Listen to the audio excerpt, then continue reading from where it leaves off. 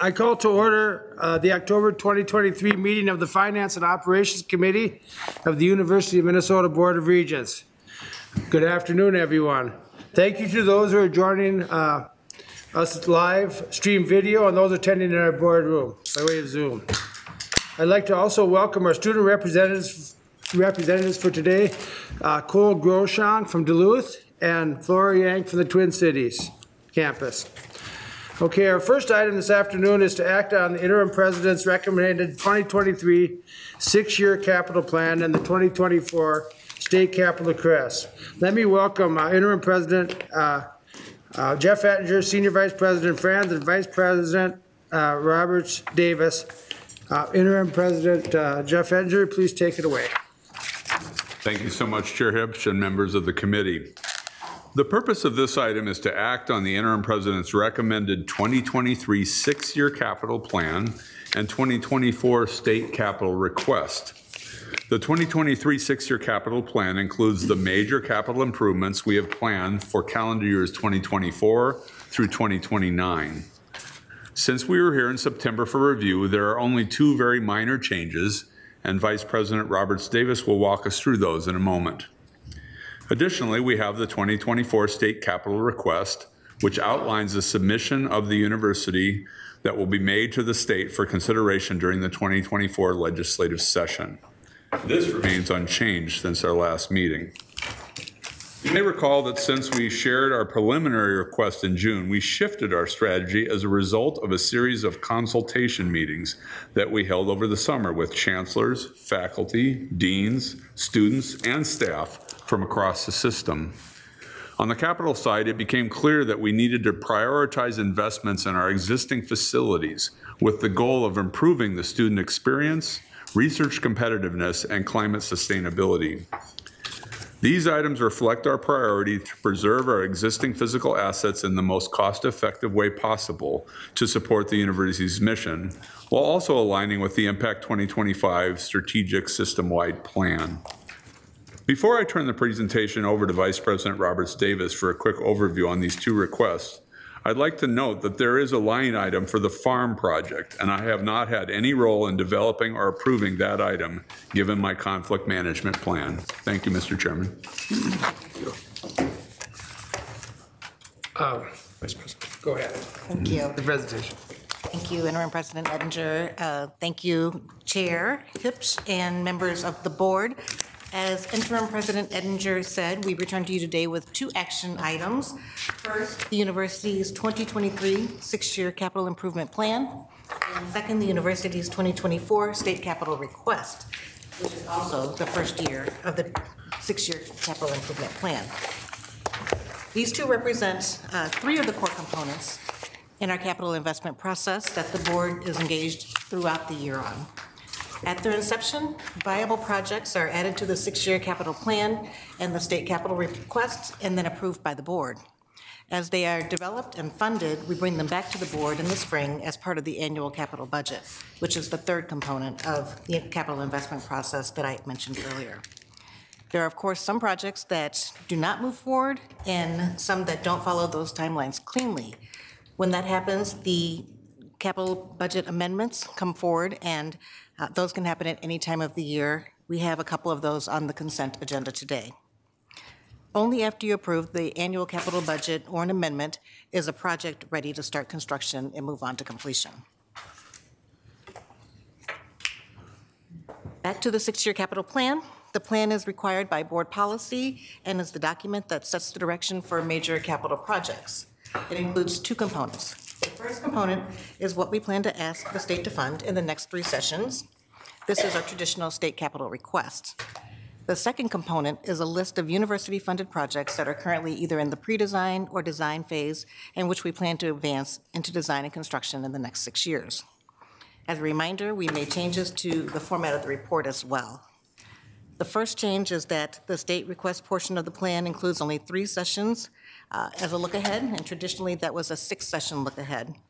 Including only the next 3 sessions allows us enough time to conduct the planning and pre-design work, but avoids raising expectations for projects that may not be funded in the 6-year timeline. The second change is that we have grouped all of the university-funded projects by their stage of development rather than by specific years. This new look still shows all of the projects that are likely to advance in the annual capital budget in the next 6 years as required by board policy. With regard to changes in the actual plan, there have been 2 minor changes since the last time we were here in September for review.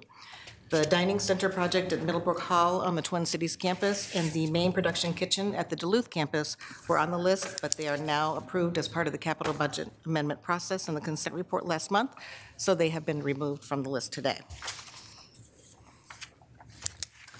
So on to the state capital request. For the state capital request, with your approval, we will ask the state for $500 million in higher education asset preservation or HEAPR dollar investment to be allocated system-wide using our standard formula that balances total campus square footage with facility condition needs. A significant investment in asset preservation will help achieve the objectives identified through our summer consultation with staff, faculty, and students, as well as the priorities outlined by the board for the 6-year capital plan. With that, I seek your approval for the 6-year capital plan and the state capital request, and I am happy to answer any questions that you may have. Thank you, Senior Vice President Robert Davis. Before I ask for questions or comments, I want to remind the committee that the changes made last month, the Finance and Operations Committee now has the authority to act on behalf of the board. All of the votes we take today will be to approve the items directly without additional action being taken by the board tomorrow. For this item, there are 2 resolutions in the docket, one approving the 2023 6-year capital plan and one for the 2024 state capital request. Unless there are any objections, I would like to take the resolutions together as one motion. Are there any objections? Hearing none, is there a motion to approve on behalf of the board the resolution related to the 2023 6-year capital plan and the resolution related to the 2024 state capital request? So moved. Second. Is there a second? Somebody said over there, okay. Thank you. Let's turn to discussion. Is there any discussion on the motion? I have a question. Okay, go ahead, Regent Turner. Hi. Thank you. Chair Heaps. I just have a question about where does this, I saw the 500 million and I saw the allocation of 2% and 5% and all that kind of stuff. Where do like special bonding projects come in? If a like, you know, a specific Morris or Crookston or Duluth or one of them has a special bonding project, is that something separate?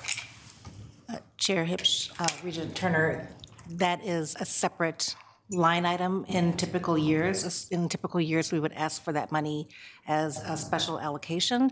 This year, we're pivoting to asking for all HEAPR dollars. So if there's something that needs to be repaired or maintained in a building, that's what the funding would be for. But if there's an actual capital project need, that is not funding that we're requesting in this session. Does that answer your question? Unfortunately, yes. Yeah. Regent Gully. Thank you, Chair, and thank you so much. I was wondering, how does this compare to previous asks, like say in the last few years, and how do you, I'm just trying to get a sense of like how our legislators are likely to react to this, and really without like expectation, I just want to, I'm like texting friends in the legislature and saying, hey, what do you think? But I'm curious about how we, like the response that we expect from it. Chair Hibbs, Regent Gully, we have not previously asked for an all HEAPR request in the past. We usually do ask for some special projects along the way. The message that we're trying to send is that the situation is such that we really need this asset preservation money, and if we can get the asset preservation money, we won't ask for anything else. Okay. It's critical for us, and we've had conversations with the governor on this. He's very supportive of this ask. We have talked with a number of legislators as well who are also supportive of this and are hoping that we're successful. Okay, thank you. Thank you, Chair. Any further follow-up? No.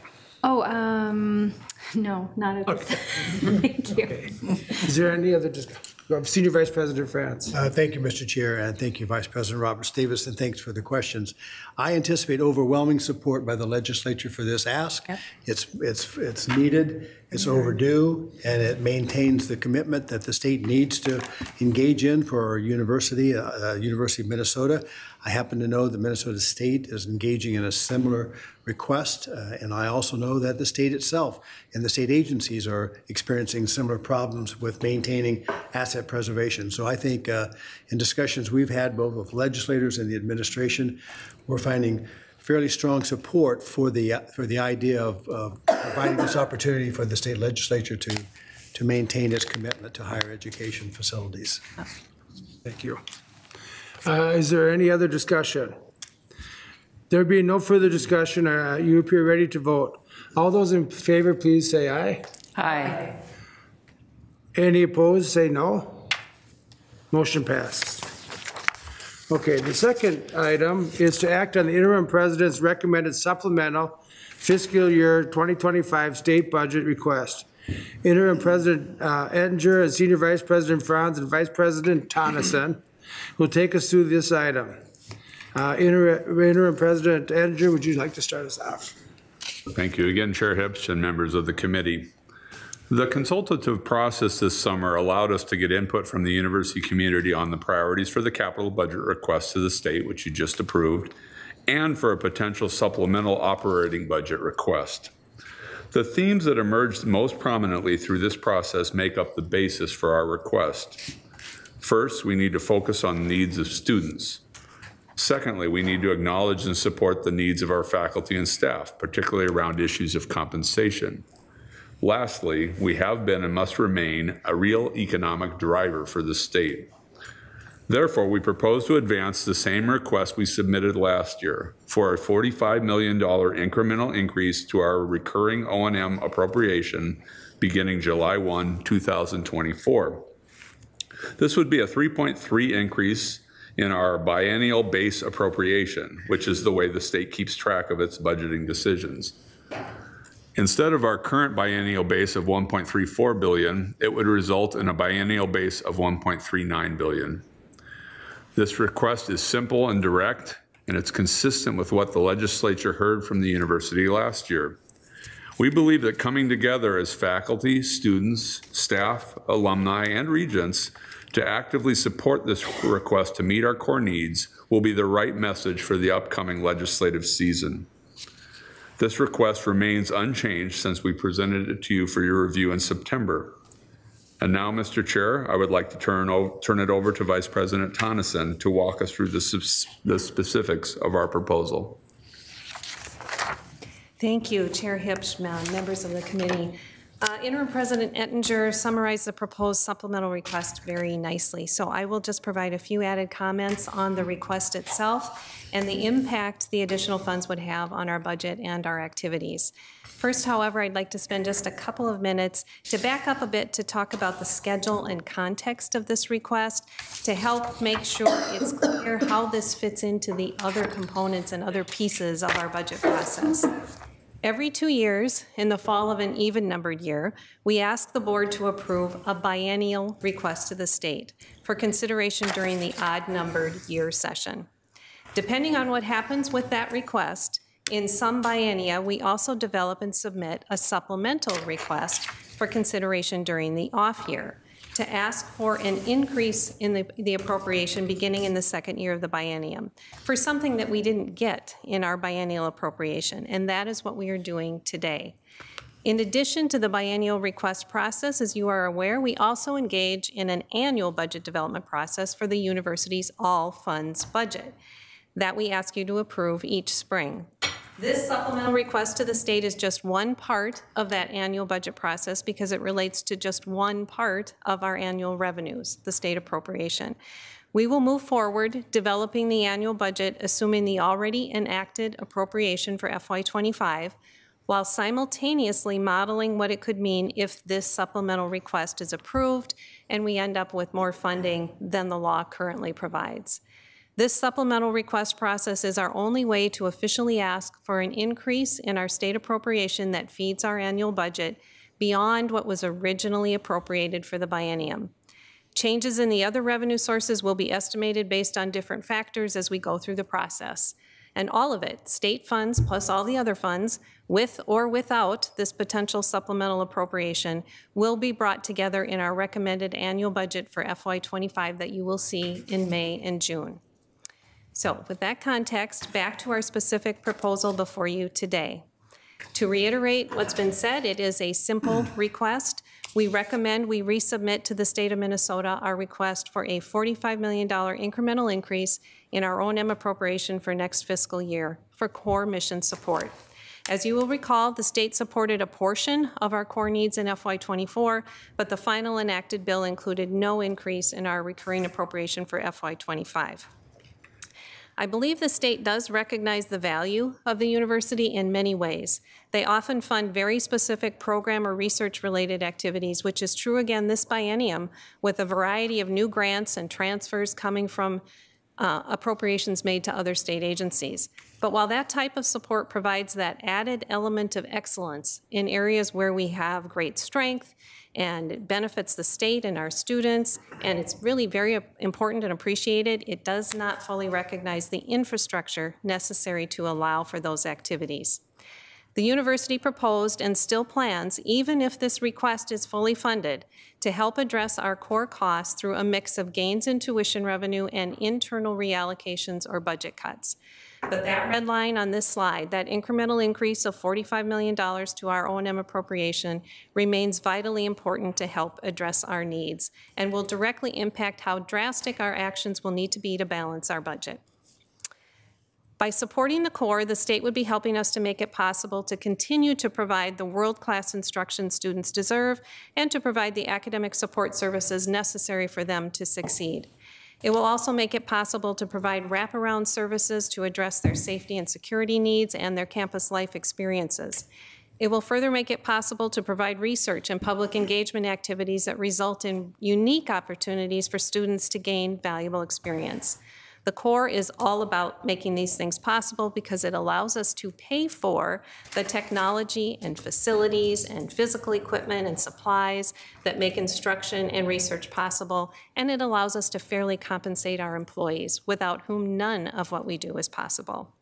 As we mentioned in September, if the state provides this support, it will allow us to implement lower tuition rate increases for our students than we otherwise would need to consider. It would allow us to maintain services and better address the ever-changing needs of our students. It will allow us to meet more of the demands we have related to our spaces.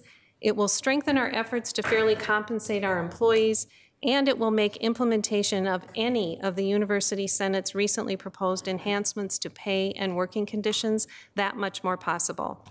As I mentioned in September, supporting our core operating costs is truly supporting the heart of the university. We are asking for approval of this proposed request today, and we're happy to answer any further questions you might have, Mr. Chair. Thank you. Thank you, Vice President Tonneson. Before we turn to discussion, is there a motion to approve on behalf of the board the resolution related to the supplemental fiscal year 2025 budget request to the state of Minnesota? Moved. So moved. Is there a second? Somebody said second. Okay. Is there any discussion?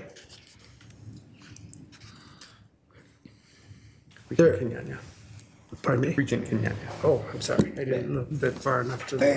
Thank you, Mr. Chair. AVP Tonneson, appreciate the presentation. My question is about tuition, and correct me if I misinterpreted or heard this correctly. I think you said that with or without the supplemental, we're planning for gains in tuition. Now that could either be by the number of students or the dollar amount.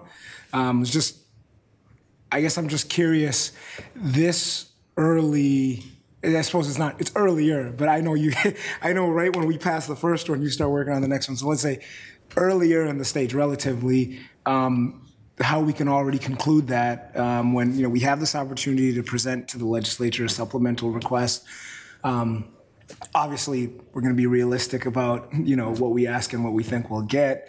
We don't know maybe what that incoming class may look like. So just this early, help me understand why we'd conclude that. And I suppose maybe you meant the number of students, but if it's the dollar amount, I'm just curious about that thinking. Go ahead.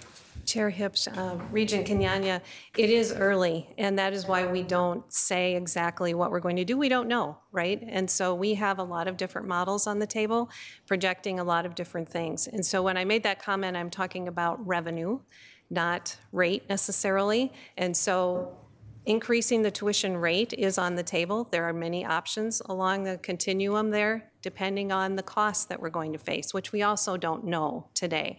So it's really keeping it open to the options, but every year, pretty much since I've been here, we have budgeted and planned a tuition revenue increase, whether that be from rate or from enrollment, just natural growth in some of our units. So while some might be decreasing, some might be increasing, and there is that churn. So it's a safe thing to plan for some tuition revenue growth. How we get there is up for decision, for sure. Thank you.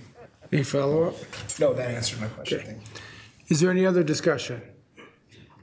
Okay, there being no further discussion, all those in favor, please say aye. Aye. All those opposed, say no. The motion is approved. Thank you.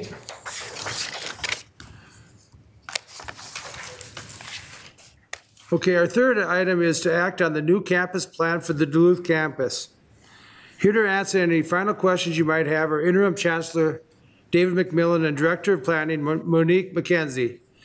Interim Chancellor McMillan, when you get up here, would you like to start us off?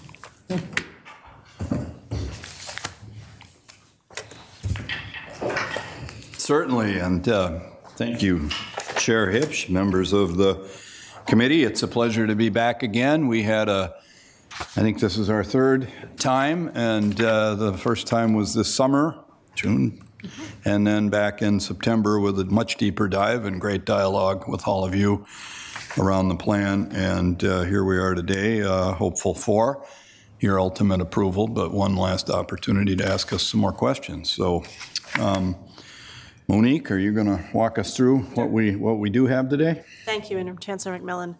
Chair Hipsch, members of the committee, we did go through the the documents with you at the September Regents meeting. Those full documents, both for campus plan and climate action plan, were in your docket. So I hope you enjoyed at least scrolling through the beautiful illustrations, because our slides and our content really tells you our big ideas and our recommendations for Duluth's future. We took on this work of combined campus and climate action planning in response to our strategic system-wide plan, which requires of us that we do long-range physical comprehensive planning, as well as climate action plans for each of our locations. And we are pleased to take on this work in a coordinated or integrated way, because we need to strengthen the alignment of our goals for carbon neutrality by 2050 with our physical planning efforts for where we will make investments, how we will expand our campuses, how we will enrich our campuses. As a reminder, the horizons of time we use when we do this planning, we call it near term, which is 15 years, which I know is not very near term, but in a bigger scope of climate action and campus development, that is actually a near term. And then our longer term is 30 years. So we think about the campus in 2038 for 15 years, and we think about the campus in 2053 for the longer 30-year horizon. And I guess the other thing I wanted to say, which I've probably said a few times in our visits to you, is that I was amazed and so pleased that at Duluth, all of this content was really driven by the values of UMD and the values of our system, but with a tremendous amount of grassroots participation from students in particular around the questions of climate, I would say, and campus life, and very active and involved leadership under the interim chancellor and his team. So they started at the beginning and they stayed with us through the process, which is great because sometimes that's a bit hard to do. You'll see some reporting on the engagement process in your docket material and also in the plan document itself as you get in there. So I'll just take a moment. We had this for you in your September docket in more detail, and I'm happy to answer any questions on the details of this, and this is absolutely the postage stamp version summary of what this plan is calling for. We use the rubric of big ideas. So what is the biggest physical change we think we should see on the campus to meet these goals? And I would say that, you know, in doing so, in creating these physical plans, we're really wanting to make sure we address the question of growth of renewal and of interaction with our surrounding communities. And that's the task we are taking on at every location. We're well underway at Rochester, very different setting, but the same questions are posed to us. It's true that campus plans are aspirational in nature with a horizon like that, and without any, I'll say, obligations to secure the capital for every single one of these projects. We do dream rather large in our scale, but pairing that up with the climate action plans that we need to make so we can think about, as owners for the long term, right, what kinds of energy we're using, what kinds of demands we have for that energy, how resilience and adaptation on our campus can really evolve to place the institution in the best possible case. These are all the things that get us to this point of big ideas, as shown here. So the biggest one we were all very excited about is a sustainability corridor. And that's the idea, which you can see in the small version of the diagram here, of reusing land on campus, the oldest buildings built in the 50s, the most obsolete, Burnside and Vermilion halls, taking down those beds and using that footprint of land for recreation to enliven campus life and to create the potential for a geothermal exchange field, which is essential to district heating on the campus, which is essential to being able to rely on electrified supply, which is coming our way in the state of Minnesota. So it creates a hub, a busy destination for social life, not just for students who live on campus, but for anyone coming and going through transit. And it gives us a remarkable opportunity to place geothermal exchange right there in the middle of everything. I think the other piece of sustainability, which is very exciting, and I think we talked about this in September with Regent Tad Johnson, was the connection to the city. It is a gift, this idea, to connect the Hartley to the north to Chester on the south through campus, whether it's going to be trails or it's going to be walking your dog. The idea when we realize this is that the campus belongs to the city belongs to the campus, and that connected open space is a great attribute. The second big idea is about the recreation park. Today there are fields on the ground. They're not necessarily the fields UMD needs for recreation and athletic purposes. Concept of rebuilding those fields is to also integrate pedestrian movement from Woodlawn, which is a big corridor and near campus, but to also, again, create an opportunity for geothermal exchange fields. Those two locations I've just mentioned would allow us, ultimately after a fair amount of capital investment, to have a complete carbon neutral energy supply system for the Duluth campus. So it's a terrifically powerful big idea because it does many things for us. Greening the campus edge is about the north and south sides of campus, which are really characterized today by quite a lot of surface parking, whether it's for the apartments on the north side or it's parking for daily campus use on the south side. And the idea is, with small changes, reforestation, consideration when the time comes to build parking structures, we can use that land differently. We can treat stormwater, we can reforest it, increase the carbon capture, make it a more visually appealing entrance and exit of campus.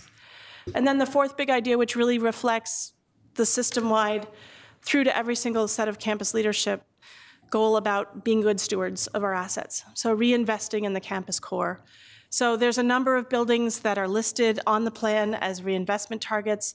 They are also high up on our HEAPR priority list for each of those campuses. Those are core buildings that support the academic, the research, the outreach mission. By renovating them, we're not tearing them down necessarily, but by renovating them, it allows us to reduce the demand on our energy systems, increasing the carbon footprint, and it focuses the energy and life in the core of the campus, which is, we know, where most people are on a daily basis. So that's a lot of words and a very quick summary of the plan as we've described it to you in our prior visits to your committee. And at this point, I just want to turn it back to Interim Chancellor McMillan. Thank you, Director McKenzie. So I won't try to restate anything there, but I want to highlight a couple things. One, this has been an inclusive, extremely well-managed, highly participatory and transparent process led by my colleague here and the folks in Vice President Alice Roberts Davis group. Just been fantastic. So that's one thing to think about. This isn't a one-off that somebody dreamed up. This has been around the block multiple times, and I think while aspirational can be an easy way to dismiss the consequential nature of this, it's also directional, and it helps us focus priorities. And I want to highlight one such priority. If you look through the plan, you'll see a new building on the far east side of the campus called a health center. It says new health center next to a parking ramp. And in this process, it became apparent to me and to our leadership team, although it's been apparent to them for a while, that we need to really highlight that. And I'm not here to pitch that any further today. I just want you to know that by this process of a giant number of priorities getting narrowed and directionally addressed gives me the kind of focus I need to say, look, we gotta find a path forward for that now, before, not that it's going to get built now, but this can't have a health center that's aspirational in nature. It has to move forward. And then lastly, and Monique mentioned this too, but I want to be sure you capture this. Item 4, reinvesting in the campus core, is just a perfect fit with what you just approved for the HEPR request. Heller, Hall, Humanities, and what used to be the Health Sciences Library now is the Library Annex, is what you hear it called. Those are all opportunities, especially Heller and Humanities, to invest in buildings that are central to everything about UMD. And as our educational mission evolves and grows and changes, there is no doubt those buildings will be right in the middle of whatever that campus is in 20, 30, 40 years. So that's what I'd leave you with, is a sense that this dovetails wonderfully with that. And I don't think any of us were thinking you would be approving a HEPR only $500 million ask, but boy, if we got a good chunk of that $45 million on this campus, this is where you'd see it invested, and it would pave the way for decades to come. Enough from me. Okay. Thank you, Chancellor McMillan and Director McKenzie. Before we turn to discussion, is there a motion to approve on behalf of the board the Duluth campus plan? So moved. Second. It's been motioned and seconded. Thank you. Any discussion? Regent Verhalen. Thanks, Chair Hipsch. I was going to start somewhere else, but you just mentioned Heller Hall, which felt old when I was there. Felt really old when Regent Kenyanya was there, and I bet it feels really, really old now for Student Representative Groshong. But looking at this plan every time, I've been very impressed with the thought that has gone into campus sustainability and what the future of this campus can look like. When 47% of emissions are Scope 1 emissions, 44% are Scope 2, and Scope 1 is direct combustion emissions, so both from on-site heating and cooling, fleet, some fugitive emissions that come with just operations. Scope 2 emissions are secondary, what you're purchasing from electricity. Thinking about how this campus plan has a significant impact on those Scope 1 emissions through the massive changes of the heating and cooling system to geothermal from the traditional fossil fuel. I believe it's natural gas and fuel oil now. To tie a few themes I've talked about in our sustainability conversations, it will take a significant amount of capital. I mean, these are not cheap systems to install. It will also take a significant amount of time transitioning over from a system that supports combustion generated heat to a geothermal passive heating and cooling system is something that takes time. And I think it's really important that we all be really aware of that. This isn't something that can, even if we got the money tomorrow, this isn't something that could be done by 2025. This is something that will take years of planning, even if you didn't have to remove Burnside and Vermilion halls. And so I think, from a magnitude standpoint, it's really important to remember that, but also that capital investment greatly changes the O&M costs going forward for that system, which I think is such an important investment in future generations. And I try not to speak for a long time here, but I also wanted to take an opportunity to just express my appreciation for coming forward with a plan that really takes a close look at what's happening there, and knowing that on top of that, with the governor's enactment of the 2040 bill where electricity becomes 100% carbon-free, and with the energy partner at UMD making those commitments as well. I know you know it intimately, Interim Chancellor McMillan, from your prior life.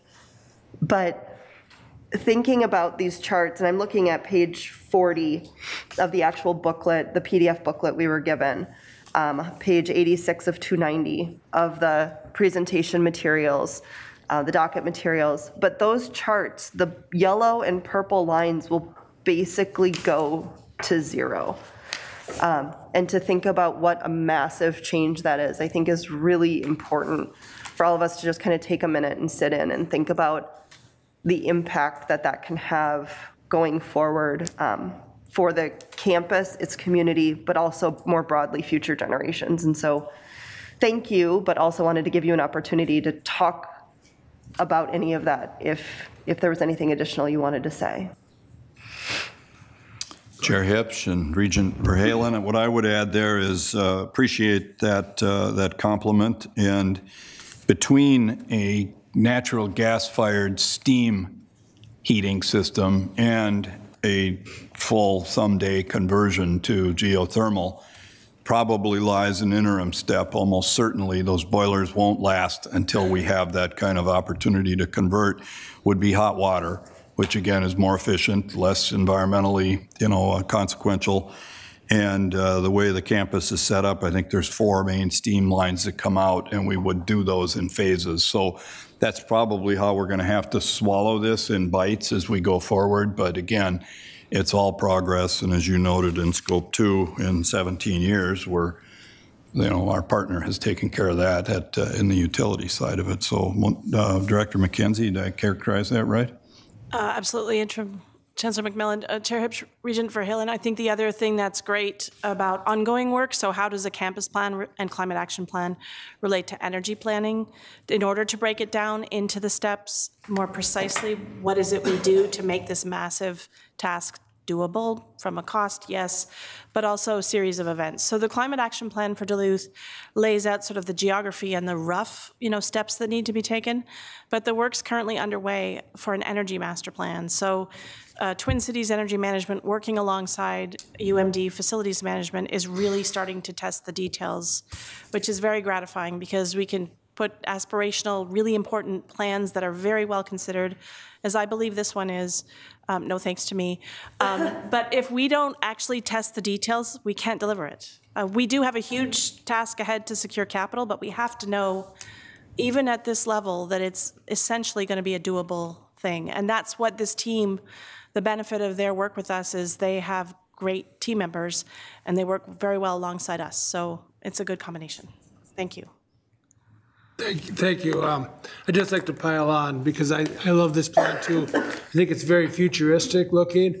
I think students are going to want to come there, and that's going to solve a lot of our problems. It's just it does everything. It's a beautiful plan, and hopefully we can get to it and follow it. We have the money to follow it, and we can actually get it done because it's going to pay a lot of dividends for the state. So, is there any other discussion? Regent Turner. Yeah. Regent Turner.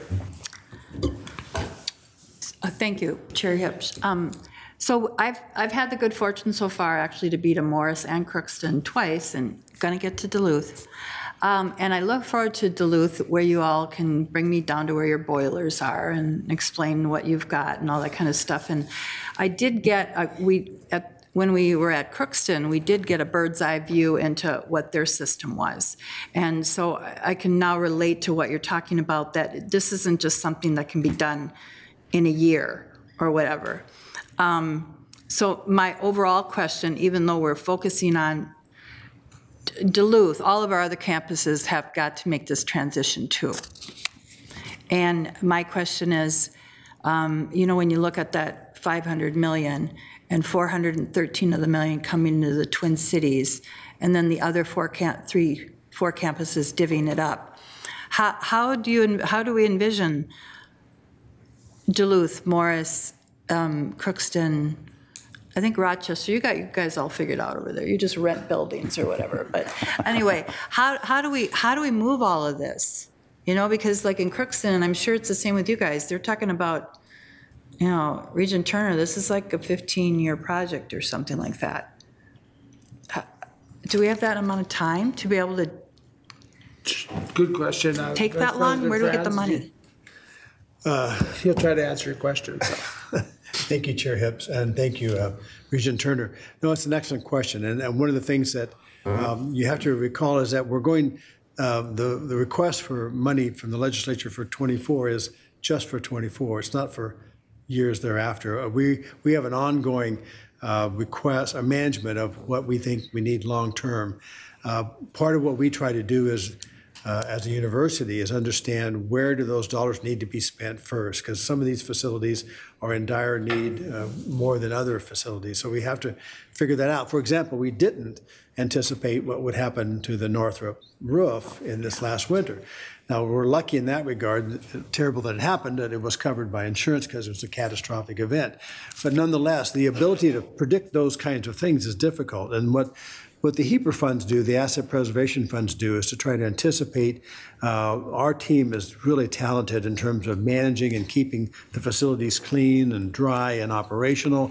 They actually keep things going longer than they, in many ways, probably should, because they're so talented. And we try to figure out, well, where do those dollars need to go next? So we will be continually monitoring what happens. So if we were to get all $500 million in this next session, it would go to the list that we have for the current list, but then that's just for this next year. We will continue to look for special projects. For example, some of these larger projects like the heating facility in Crookston is probably a special project, not out of HEAPR. I mean, it could be, HEAPR funds could be used to do that, but if you look at what might be an alternative energy source, which would be expensive, would require a larger project and probably a special project we'd ask the legislature to help with. Okay. So that we try to balance both the use of asset preservation for those ongoing things that we know are there, we know that need to be done, and then we stop every now and then, usually every year, and have special projects that are taken,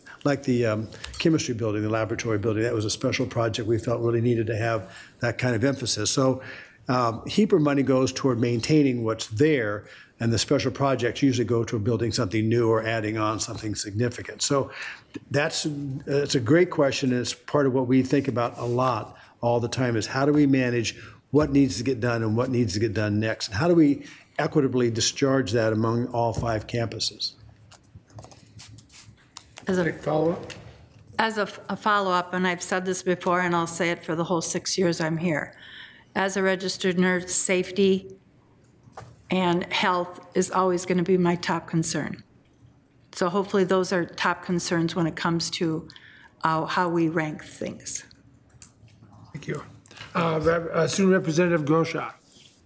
Thank you, Chair Hipsch. Again, like I said last month, I just want to compliment the administration on this plan. I think students are mostly of one mind on the positive reception of it, including me. My question is, in the past, our master plans, to my knowledge, and I ask you to correct me if I'm wrong, have always been relatively aspirational. They've asked for quite a lot. How is UMD, and if we do not get the required funds we need for this plan, how is UMD planning to supplement what we need for necessities, for example, like the health center or for HVAC? Chair Hipsch, Student Representative Groshong, you have a better than average sense of what's needed on that campus as you walk the halls and the grounds every day. I'm going to answer that around the health center just to try to give it something other than a theoretic. We're going to need to fund an awful lot of that through a more traditional model of probably student fees, which may not be the answer you want, but that's how those have traditionally been funded. But we're not locking ourselves into that. And what we've already started in that case with the team from facilities management here in Minneapolis is what could we afford, what could you afford as a student, and build a base plan. And then ideally, if we're going to build that facility, what should we do? And what other funding mechanisms might there be, whether they're philanthropic, whether they're university debt, whether they are legislative, which is not a place we've typically gone for student funded. But my point to you and all of the regents is we're trying to think very differently about this. Rules that might have applied like no legislative support for something that's fee supported You heard a conversation earlier today around the policy coming together between tuition and fees, different ways to look at it. So we're going to be aggressive and mindful of the fact that we can't, double our student fee, and I expect to have students be able to and their families shoulder that, but there would be a student fee impact for that one. The rest of them, the bigger the heaper, you wouldn't see that. That's on the state and the university. Hope that got you there. But Chair Hipsch, can I Go ahead, sure, yeah. Chair Hipsch, Student Representative Grashang. I think the other thing for us as an owner, a long-term owner who thinks about life cycle costs, and this is not as relevant maybe to the health services, we can't just find net new money to do net new things. We have to start contracting in other parts of our enterprise in the bricks and mortar world. I'm talking about buildings and space. So my point in this plan, as we'll see with every plan, which of the buildings we're going to renovate so their energy systems perform better, so we consume less energy, which is less cost after we make the first capital. Which buildings are we going to demolish? Reducing our footprint is very important to us because it allows the same pool of resources to take us farther. In this case, we have 2 obsolete housing sites we would demolish. And then in a third case, the plan calls for disposition of a very charming building that is completely ill-suited to its current use, the research lab building at the old main campus, original Duluth campus. So our plans, when we think about physical change, need to talk about renew, remove, and dispose, because we have to work on how we hold the physical inventory of bricks and mortar. Otherwise, we can't use the same amount of money to the same end. So that's very much in our mindset as we do this work. Thank you. There being no further discussion, you appear ready to vote. All those in favor, please say aye. Aye. All those opposed, say no. The motion is approved. We will now take a 10-minute recess. thank you.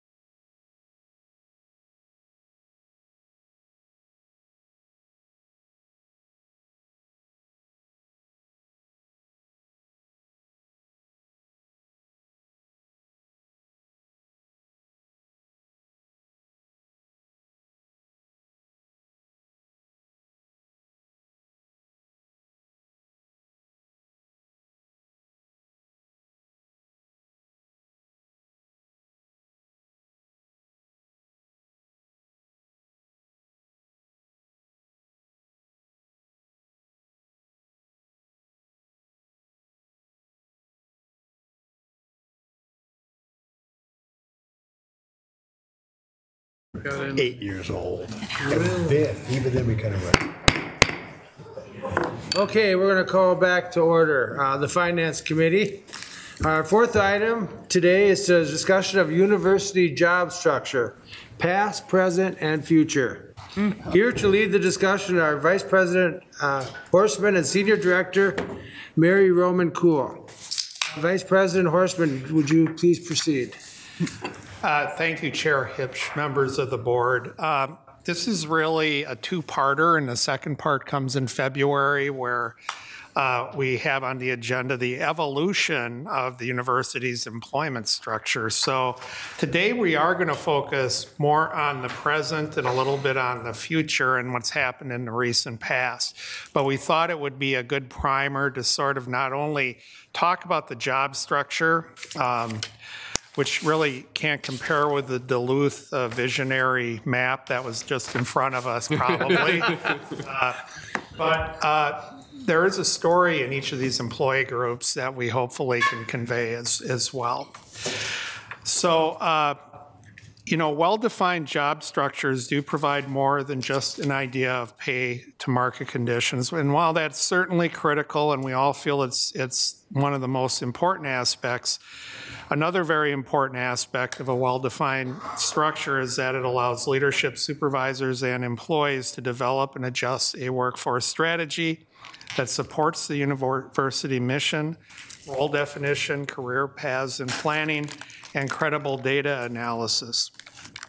Today, Mary and I are going to walk through the current job structure for labor-represented civil service, P&A faculty, and senior leadership at the university. Mary and her team in the Office of Human Resources on the compensation team, along with many, many partners in the university community, have committed significant time in recent years improving the definition of work at the university for civil service and P&A job families, and recently for UEA faculty position. The work continues today, currently with the research job family, along with the discussion upcoming with faculty senate leadership on how to define the market for non-union faculty. There is more to come, and there is a need when we do this work and complete it to update it annually. So it is always in some state of a dynamic process. As mentioned, job structures provide the basic and very important details of roles and pay, as this slide would point out. They ensure that classifications are equitable and accurate. They provide a clear picture of the workforce. They show what skills and education each position might require, and then how that relates to what their future career might hold. It also allows us to pull in market-based pay ranges for each position that shows how we are to market. Yet the importance of the structure is not limited to this information, but the fact that it should bring forward a broad discussion and support planning to utilize these roles across the university system in a way that supports our mission and also does so with the most sound fiscal stewardship possible. For instance, when we understand the skills and education required for a position, how does that information inform any changes to the descriptions we use for certain roles? And in turn, does it actually change the pool of candidates that should be qualified for the job internally or even externally? So it really does support a principle such as inclusivity. The university uses different job structures, obviously, tailored for each of our different employee groups. And prior to 2015, the university did not have job families actually tied to the market for civil service and P&A positions. Between 2010 and 2016, an exhaustive job family project was undertaken to address this challenge. It was a challenging and difficult change for the university after many years of not taking that project on, but it was necessary. And at the end of this work, a broad platform was created, which then allowed us to move forward with the refinement we speak of today of the new families, and at the same time, develop a credible and rich survey database for the university to use for various markets. This is a very high-level bird's-eye view of the overall percentages of the employee groups of the total population. It obviously does not provide context of the broad spectrum of work that is done for each of our job families by our labor represented employees or our faculty. Within each employee group, there is a great differentiation in work and purpose. While civil service and P&A positions make up 45% of the employment, and it may be automatic to think these are administrative roles. That's truly not the case. Many of these positions include staffing for direct academic support. Lecturers, instructors, teaching specialists, postdoctoral associates make up a significant portion of that total. While we have reported to the board as required on senior leadership, faculty, civil service, and P&A employee groups, we have addressed our labor represented employees when a new agreement is brought before the board. It has not been a requirement for annual reporting. We would recommend the addition of this critical employee resource to our annual reporting to describe their contribution to the university and the status of their employment. With the organization of the Graduate Assistant Union and the collective bargaining underway with GLU-UE, the university will have over 8,000 labor represented employees under contract because of the population the GAs represent. While this slide says 10 unions, that was before the graduate union, so we actually have 11 right now. We do have 3 separate contracts with AFSCME, as the descriptions in parentheses would show.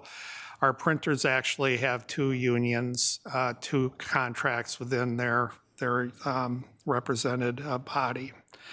And it ranges from over 2,000 employees represented by the 3 AFSCME locals to 4 employees for printers and 1 employee for broadcast technicians. And he is a very important employee and supports all the work that goes on in these meetings. AFSCME by itself has 3 separate locals, as we said, clerical and office, technical and healthcare. Clerical and technical together have 77 core job titles. Together, the 3 units have over 2,000 employees, with the predominance of the population in clerical and office. Job structures have a hierarchy, and to make sure those structures are consistent across many different job titles, the university uses a 52-question survey called a Job Evaluation Questionnaire, or JEQ. The JEQ has been used by the university since it was developed within the university in 1986. Managers and employees answer questions about a position's job duties, which result in various points being awarded. Certain point thresholds are associated with different job levels. Examples of the critical roles played by clerical, office, and technical employees include office support, which can mean working with medical records, data entry, office assistance, mail processing, survey interviews, cashiers, inventory services, program or project specialists, and more.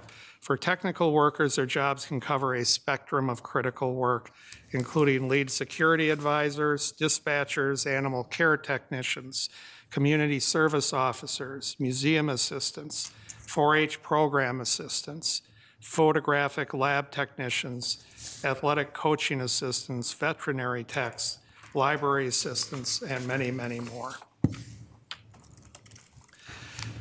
AFSCME, healthcare, and Teamster job titles, on the other hand, are typically individual roles in healthcare, or for Teamsters, most commonly 2-level job hierarchies noted as regular and senior. For these roles, we use a different survey called the Job Review Questionnaire. It is a more simple process that evaluates the position more broadly to determine if a person is performing senior level duties. Both healthcare and Teamsters provide critical support to the university, and during the emergency time frame of the pandemic, these 2 employee groups accounted for a significant number of our on-site workers who took on that challenge and risk to serve the university. Healthcare workers can be dental assistants, pharmacy techs, nursing assistants. They can work in medical labs and in admissions, and of course, many additional roles. Teamsters can work in a number of building and grounds roles, caring for athletic fields, gardens. They are maintenance techs and mechanics. They are our parking attendants, take care of our farm animals, make the ice at our arenas, handle deliveries, work in our dining halls, cook the meals for our students, care for vehicles that the university owns. They paint, repair, perform plumbing and carpentry of different natures, and operate equipment. We have additional unions that are currently under contract and in negotiation. The first being United Education Association, which represents, of course, our faculty on the Crookston and Duluth campuses. As you may know, we are currently moving to mediation with the first date set for November 14th. We are hopeful that the mediation process will allow both sides to move forward toward a mutual agreement. This agreement covers tenure-track faculty and also term faculty on the Crookston and Duluth campuses. The law enforcement union has ranks of police officer, sergeant, and currently there are 60 employees represented by LELS on the Twin Cities and Duluth campuses. The commitment and tireless work of our officers, as we've noted in past meetings, has resulted in improved safety and security at the university and the surrounding community. As someone who offices each day in the Dinkytown area, as many of our central administrative team does, it is not hard each day to see many examples of our UMPD supporting the safety and care of our students, our employees, and our community.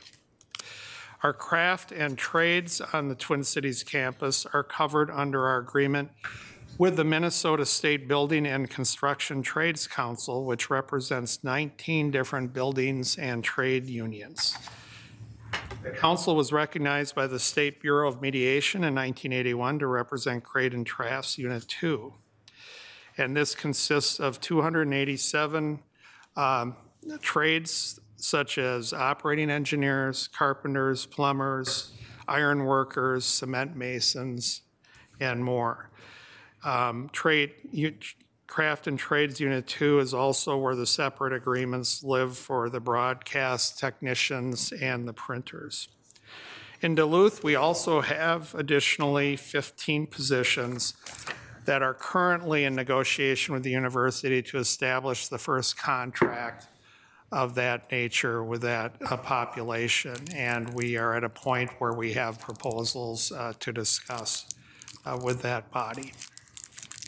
The contract with GLU-UE for our graduate assistants is just at the start of negotiation. We have had now, we had our second negotiation session today that went well as far as I've heard. And the earlier one was on September 11th last month. We will have another meeting tomorrow and 2 more at the end of October, and there are 4 scheduled for November. The number of graduate assistants that will be represented historically has ranged between 4,300 and 4,800. And without getting into the weedy details, the intersection of when a graduate assistant is a student and when they are an employee will be a primary point of discussion at the bargaining table because we do need to understand that division, but obviously there are some areas where things, intersect, and we want to be mindful of that. Both the university and GLU-UE are committed to an agreement that supports GAs and the critical work and study that they do at the university. It is so important to get this contract right, and that nature of the academic with the employment makes this a unique process and experience from any others. And to note that on our bargaining team, we have 4 associate deans from the colleges that have a large number of graduate assistants. And so the funding that pays for the graduate assistant positions is always also more complex than what we would probably see in other labor negotiations. And we have some of our more experienced financial managers from schools that have high GA populations engaged in the support of this process too. So when we make a proposal or we review one, we truly understand the impact that it's going to have and make the right decisions. Overall, the structures in place for our labor represented employees provide equity across job titles and a clear picture of the workforce. Job requirements and career paths are well defined. Jobs in each of the unions have a salary scale with the rates of pay being negotiated, which inherently keeps salary ranges in line with the market. And at this point, I'm going to turn it over to Senior Director Roman Kuhl to talk to us about civil service, professional and academic and administrative roles. So for civil service and P&A positions, we use a different job structure. Civil service employment is governed through civil service rules. The Civil Service Consultative Committee and the Vice President of Human Resources review those rules as needed to recommend updates, ensuring that intervals between updates never exceed 3 years. The recommended amendments are then presented to the board for review and approval. The committee and vice president are given this authority by the Constitution of the Civil Service Senate and the 1945 Basic Law of the Civil Service as approved by the board. None of you were on the board then. Sorry. 1945. So P&A employment is governed by university policy, and that represents the largest employee group within the university. So until 2013, civil service rules were evaluated using the JEQ that Ken mentioned. There was no formal job structure, however, for P&A positions. And since then, with the implementation of then President Kaler's Operational Excellence Plan, OHR launched a massive job family study. It analyzed all civil service and P&A positions and categorized them into job families. And we now have 20 job families, which you can see here. Civil service employees perform critical roles across these 20 job families, including roles like IT user support, mailroom supervisor, one-stop specialist. And P&A employees, they fulfill roles that are administrative in nature, as well as roles that directly support our mission, such as researchers, extension educators, lecturers, and education program specialists. Each position was and continues to be assigned to one of 8 or 9 levels in each of these job families. The jobs are leveled based on varying degrees of complexity and problem solving, independence in decision making, and scope. The levels within the HR job family are shown here just as an example. The initial job family studies were completed in 2015, and they provided clear and consistent leveling of civil service and P&A positions, minimum qualifications for each level, and more clear career paths. This first generation job family structure was definitely needed, but it was lacking in some respects. Titles for employees, for example, were too broad. They didn't tell us what work an employee was performing. For example, in HR, a title like HR Professional 2 or HR Professional 4, it showed the level of responsibility, but didn't show if a person was working in benefits or talent acquisition. And that was very important to be able to distinguish when running reports about our workforce composition. As a result of that, salary ranges also didn't accurately reflect the market for each of those specialties within the job family. Again, for example, the previous HR Professional 2 market midpoint at the time, pictured here in green, was $58,000. However, in HR Professional 2 and our HR Contact Center at that time should have had a range midpoint or market median of $46,000. Compensation, $66,000. Talent acquisition, $71,000. So this $58,000 was not an accurate midpoint for any of these particular HR specialties. Not having this detail made it very hard to easily and accurately answer questions about our workforce and also about our salary expenses. To create a more accurate picture, the OHR Compensation Department embarked on another major project in 2018 titled Market Refinements. This project has refined our job family structures by adding specialties to the end of each job title and providing market-based salary ranges for each job, which are updated annually to reflect the market. We're nearing the end of this project with just 4 job families that are yet to be refined. This more detailed job structure model is regarded as best practice in the industry, and it's considered one of the more sophisticated job structures among higher education institutions. Compared to our first job family structure, it checks all of the boxes for job title equity, giving us a clear picture of our workforce, defining education and experience requirements, and providing competitive market-based salary ranges.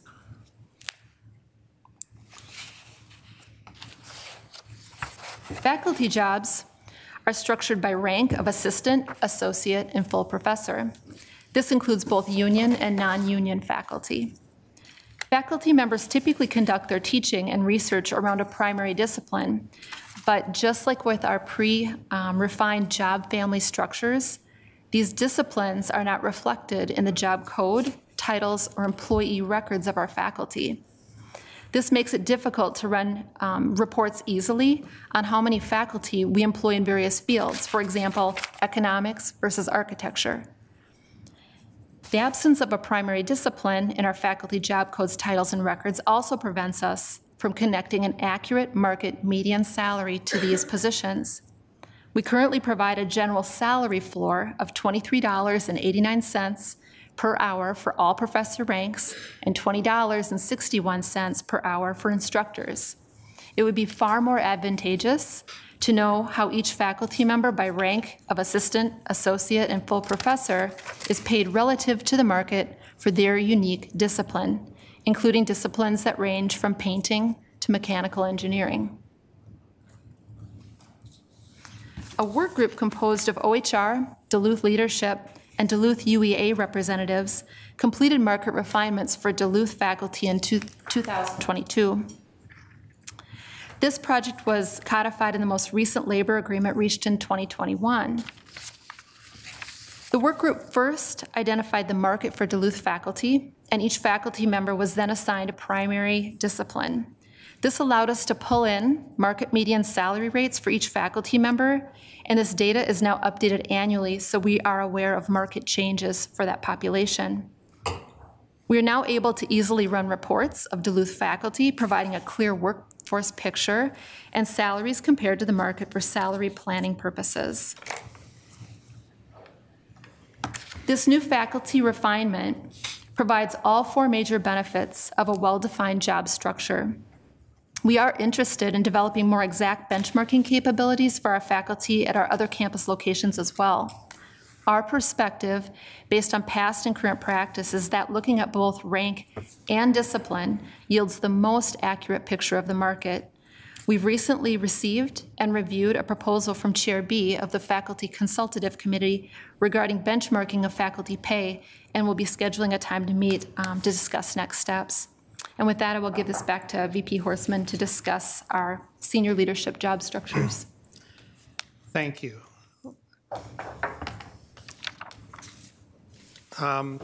The top 46 senior leader positions are reported annually in May and are individually titled and researched to market each position. Salary ranges are priced against the market every year in accordance with the Board of Regents policy. These 46 positions cover cabinet positions, senior leadership, including VPs, chancellors, and deans, and of course the president and the provost. The markets are national. As I said, the duties for each leadership position are detailed individually, often in a signed agreement upon acceptance of the offer, as well as a position description and work expectations that are set when they come on board. This personalized attention gives us confidence that we have accurate titles for our senior leaders and a clear picture of where leadership salaries stand compared to our peer institutions. However, given the change in turnover nationally present in higher ed leadership roles, the market will continue to adjust into the future. How compensation for higher ed leadership is developed and managed today may become even more of a hot topic in the future and bring forward other tools to manage the compensation. Concepts such as variable pay to metrics that reflect progress to mission will evolve in the higher ed space, I would believe, as they do in others, and become a tool to manage competitive compensation along with financial stewardship. We currently have examples of how well that works in our Office of Investment and Banking, in our commercialization area, as well as in our development groups in UMF. In closing, the university has made tremendous progress in defining and refining the job structures involved so that we can analyze our workforce, now know how we are paying relative to the market for our various positions, and recruit and retain top talent. But this job never really is complete. For the future, our major projects still include completing market refinements for the research job, which should happen yet this fiscal year in the spring, libraries, education, and administrative job families. We need to complete faculty market refinements for our non-union campuses, and we do that in partnership with the Faculty Consultative Committee and our faculty leadership. And we need to decide if we want to create a more formal job structure for a group of individual titles that currently utilize a salary floor. And that is a concept we're considering for the future. So with that, we thank you for your time today, and we're looking forward to answering any questions you may have at this time. Thank you for your presentation. Great. I learned a lot from it. Thank you. Are there any, okay, Regent Gully, go ahead. This is very much my wheelhouse, so I have quite a lot of questions, so I'll try to consolidate them if possible. First of all, Chair, thank you. Thank you for your presentations. This is really enlightening and really interesting to hear about how you all think about this.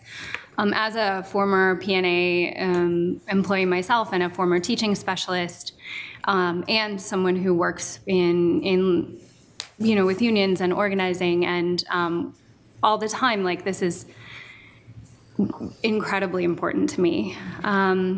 So I wrote down about 8 questions. I'm going to try to consolidate, and I'm going to try to ask them in a way that... We'll limit to 1 question per... Just kidding. I get you. Kidding.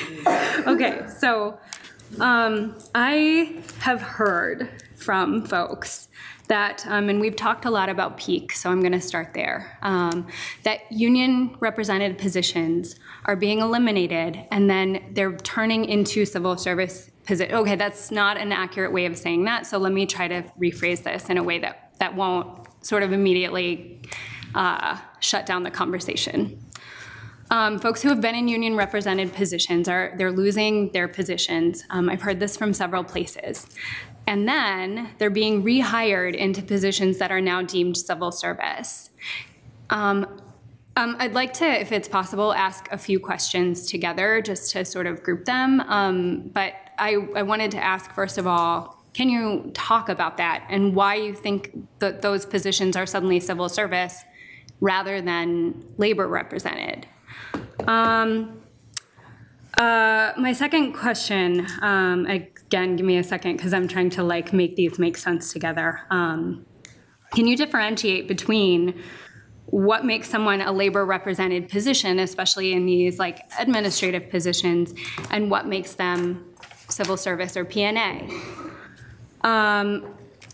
I would love to know also, how are we setting market-based pay ranges? I know that it varies dramatically based on departments and colleges. And I know that the way that we consider what it means to be market-based pay really depends on what we're looking at for comparison, and how we think that people are valued, right? If we look at, I'm actually not going to just throw out possible, because I don't want, to get sort of lost in the weeds, but I just want to say, you just want to ask, like, how do we differentiate, or how do we make assessments about market-based pay?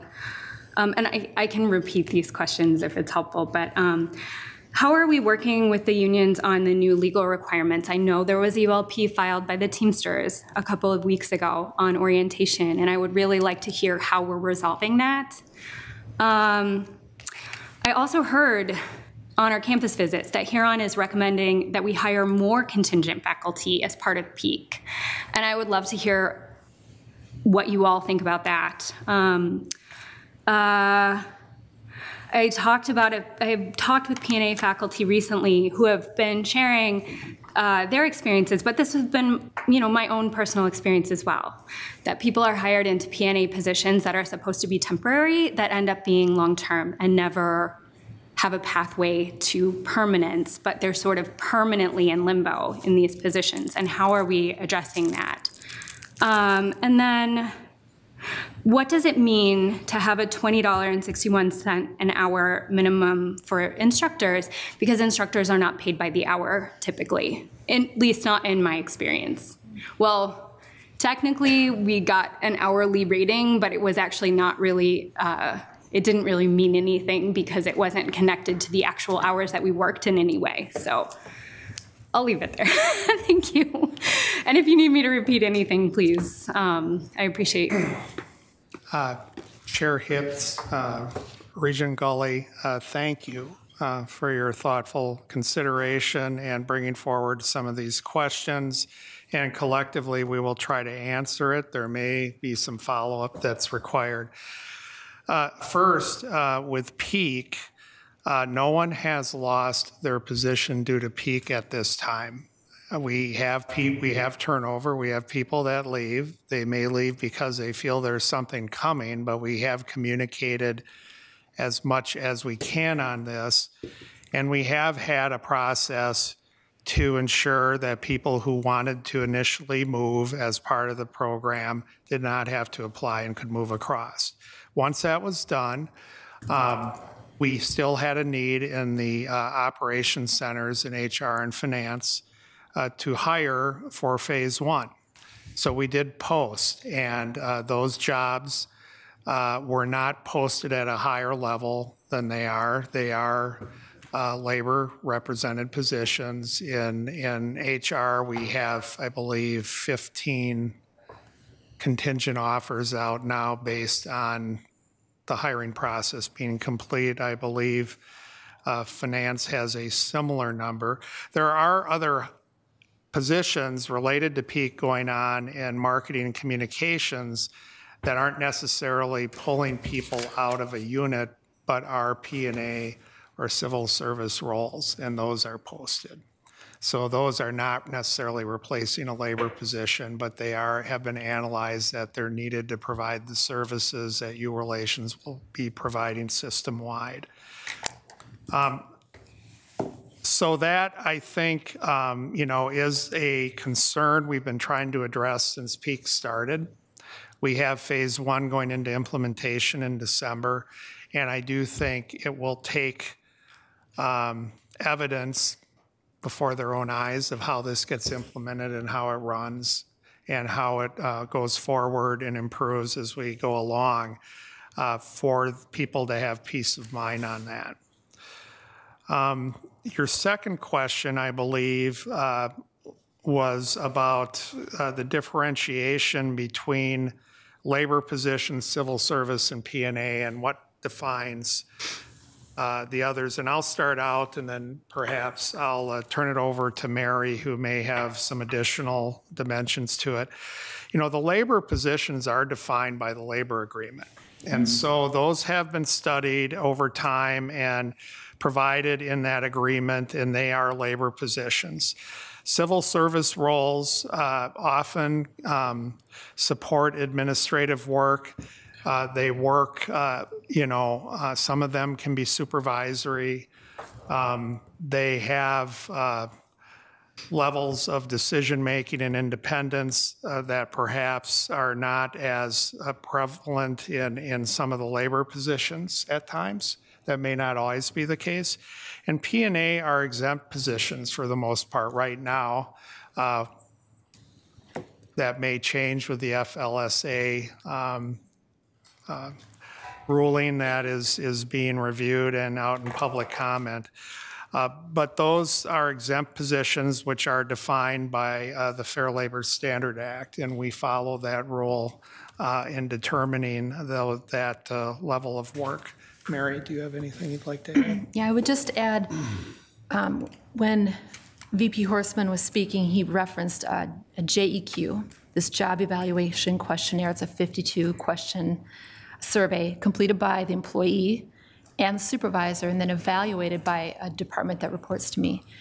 That tool used to be used for union and civil service employees. And so as you accumulated more points, a position moves from a certain level upwards. Eventually it crosses a threshold from union to civil service.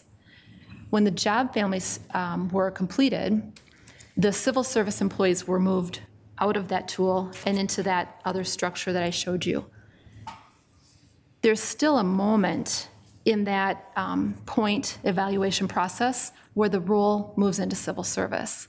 So although we don't use the JEQ for the civil service employees any longer, it is looking at the responsibilities, knowing when the roles reach a typical level of independence. There's questions in there about novelty, the times when you're handling something new for the first time and maybe only one time.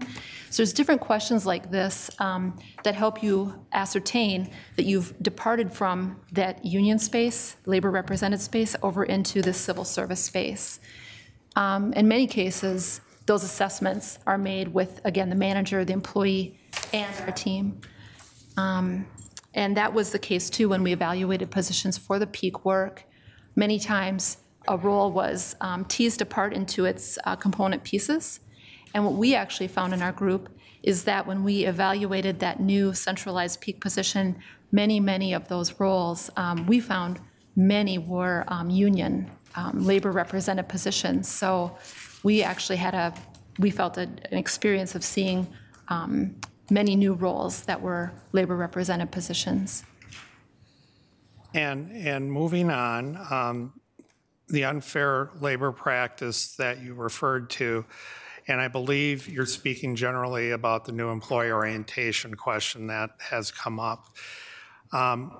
We have, as you know, a very decentralized system, and there are many different approaches to new employee orientation. There are some that are in person in different areas. There are some that are on demand. There are some that are remote. And we have, out of our office, surveyed every one of our campuses and units as to how they conduct that.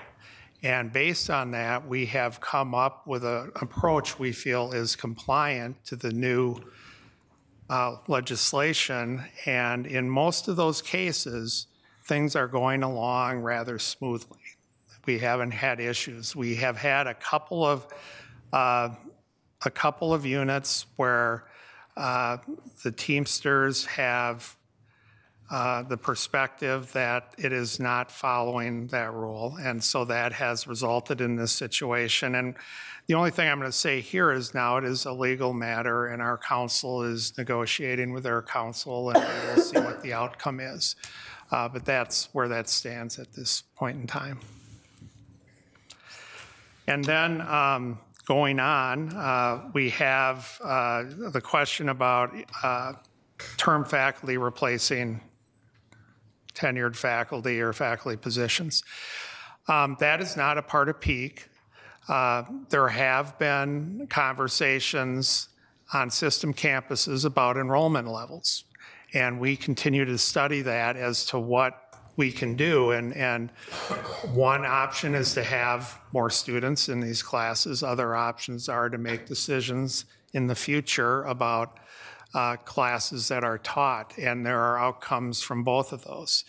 So I think some of what you're hearing is around those conversations, because I think to the credit of the chancellors, they've been having them in a transparent way, and although we don't have a result for that or a way to go forward, we have to address it And, you know, that could have an impact on faculty in different areas as we go forward. It could mean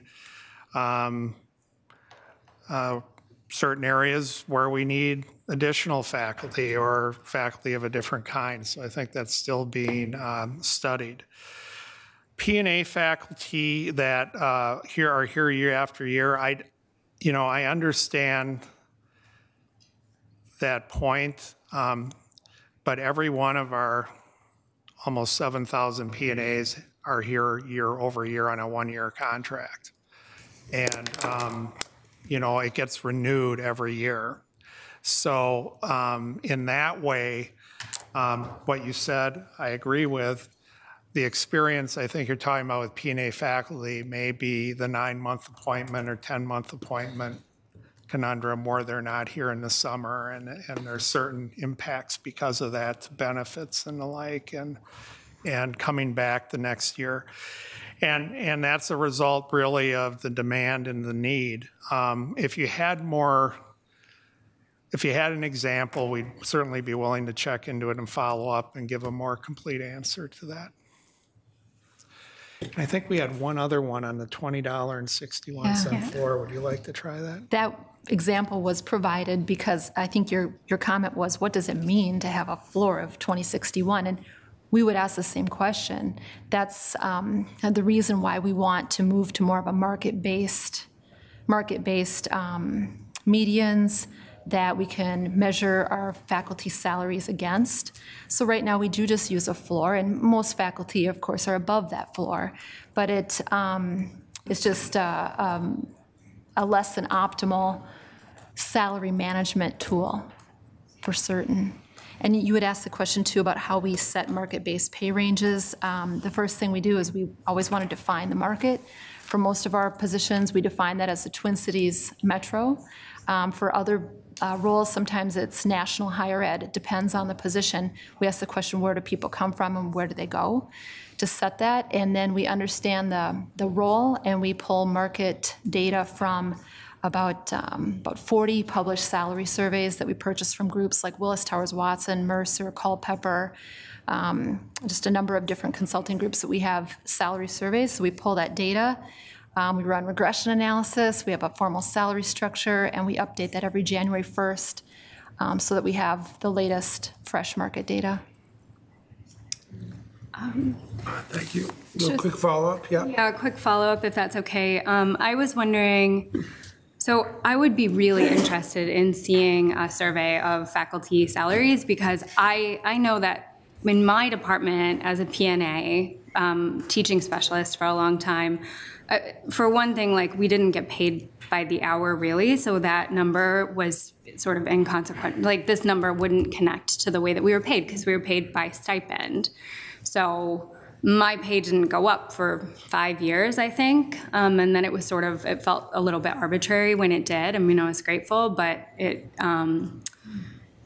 was a long time, and this number wouldn't have translated. So, and then I'm wondering too, what kinds of sort of follow-up do you do? I was a PNA and teaching specialist, but I was also training people who had PhDs to teach the classes. I was doing like supervision. I was serving on committees. I was doing lots of other work that's outside of the job scope. So what do you do to make sure that the scope of work is actually what people are doing, particularly in jobs where it's very easy for that scope of work to spread out?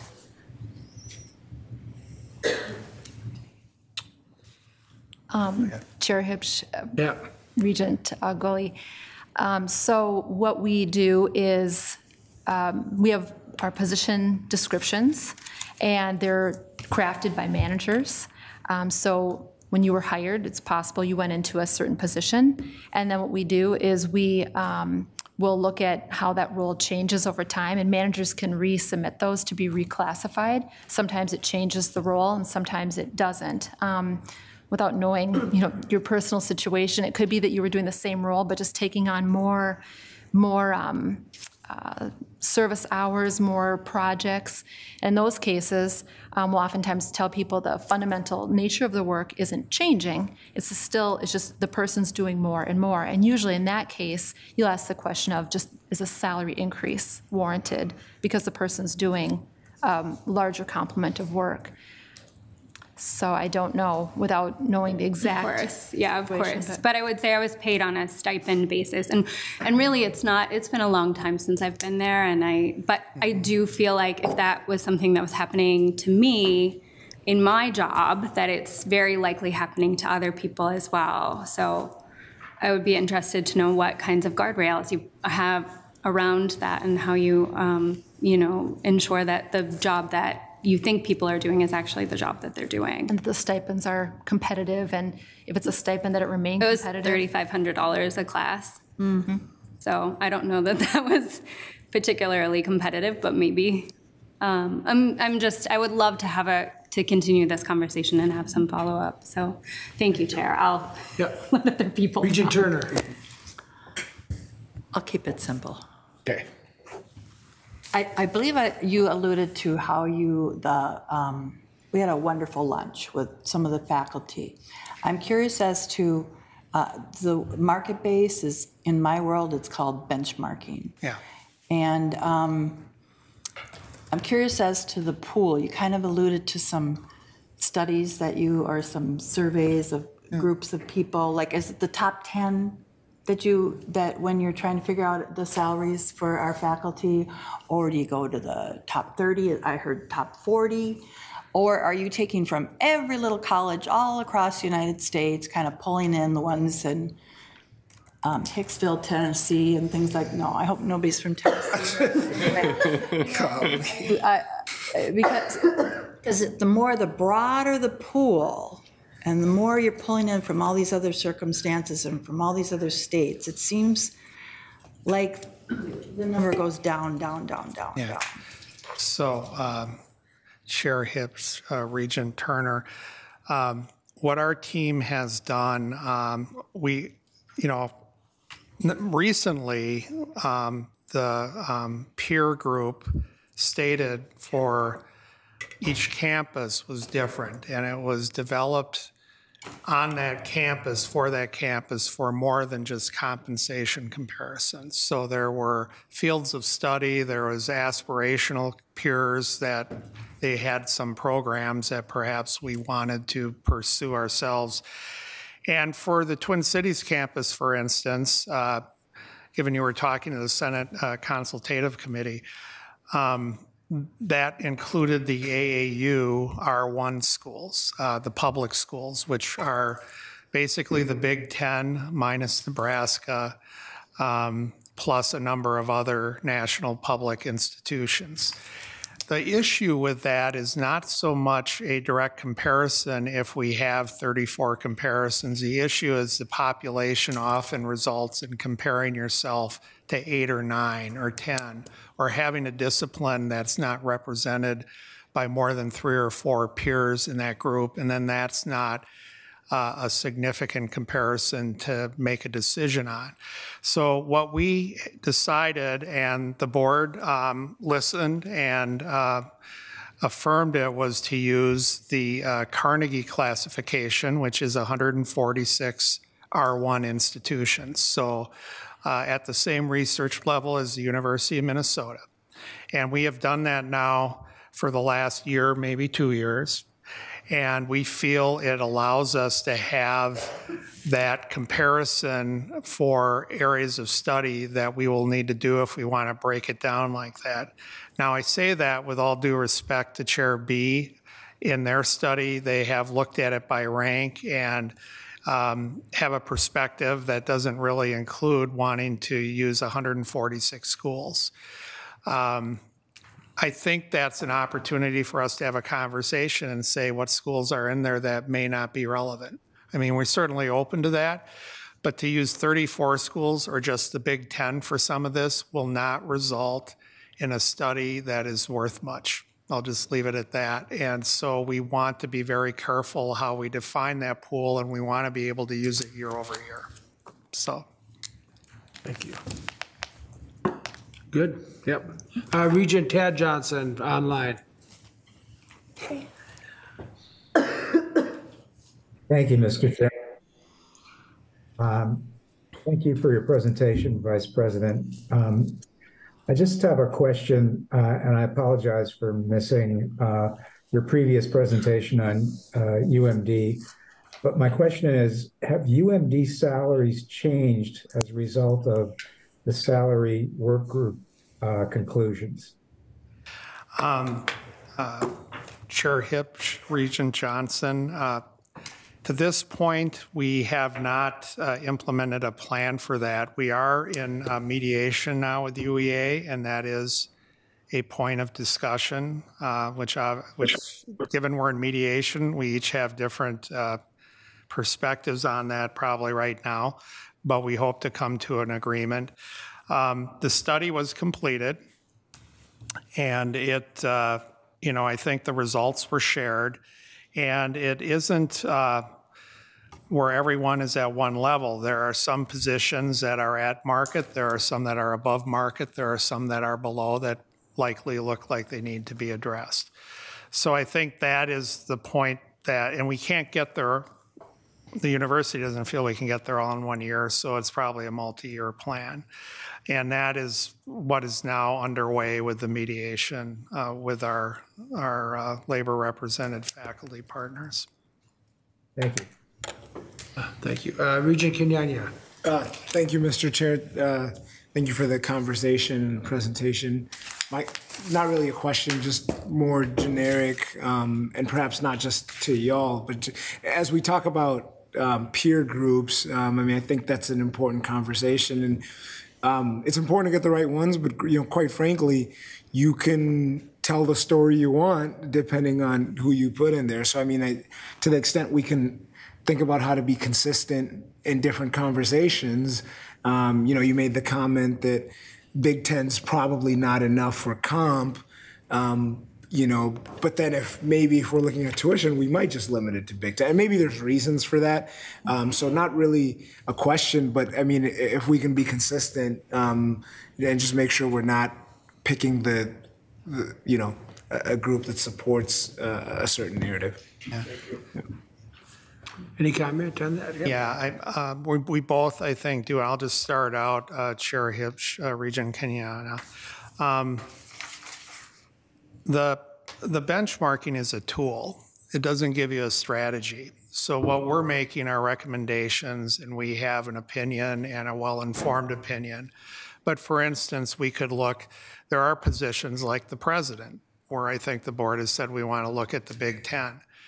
That's okay. What our job is to tell you what the impact of that might be. What's the outcome of that? What does that look at like from a competitive standpoint? When we look at faculty, we need more peers because there's more to look at, and some of them are fairly unique where not every school is going to have that discipline. So those are some of the differences that sort of make you adjust the pool you have. Mary? I would just add that you are correct, that you can swing those numbers. And whenever we do our work, we have a guiding principle. And it probably drives people crazy, but when we have them in the room, we say, we're going to talk about the market, and we're not looking at numbers. And our compensation team holds very true to that. That's an absolute principle of ours, and we ask that of the people we're working with too. We'll say, let's talk about the market. Where do we get people from? Where do we lose them to? And we have that discussion, and sometimes it takes several meetings and a lot of different opinions. We did that with Duluth. We've not done that with our other campus locations for faculty. And once we all come to an agreement, we feel good about what that market is, then we say, let's open the books. Let's take a look together. And we only have a couple of surveys for faculty, so we pull that open. They're quite good. They're very strong surveys. We'll open that up and then go in after the data, but only after we've asked that question, answered it to everyone's satisfaction, because you can move things around pretty quickly. Mm-hmm. Thank you. Okay. Our final question is Regent Wheeler. Yeah, it'd be Relatively quick. First of all, thank you. I learned a ton about this, and I know that there was yeoman's work done in creating these job families and the subclassifications to truly reflect people's work and to make sure that they're compensated fairly for that work. What I'm wondering is, on another comparison level, do other universities do this, and have they done it to a sufficient state where we can compare ourselves and what investments we're making in different job families? So I'm wondering, is there a comparison on a larger basis from a university side? Chair Hipsch and Regent Wheeler, I would say that we're probably farther along with our job family structure than other higher ed institutions. We will be contacted frequently for advice. Groups like Wisconsin and other universities right now are going through the job family structure and study. We also, too, are hesitant to make contacts to individual schools or groups because we feel like, again, that's not the full market. Right. But we do have a lot of published salary surveys where they've participated in those surveys.